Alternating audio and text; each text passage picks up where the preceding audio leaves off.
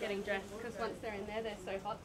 It's been a surreal day, day 4 in Liberia, because we spent some time in an ETU, an Ebola treatment unit. Now, when I chatted to my wife about this earlier, she was flabbergasted. Why weren't we wearing masks? Why weren't we wearing protective equipment? The bottom line is that that treatment center that we were in is very well managed and processed. And if people understand that it's being managed and processed in such a particular way, they'll probably feel a little less anxious about coming here.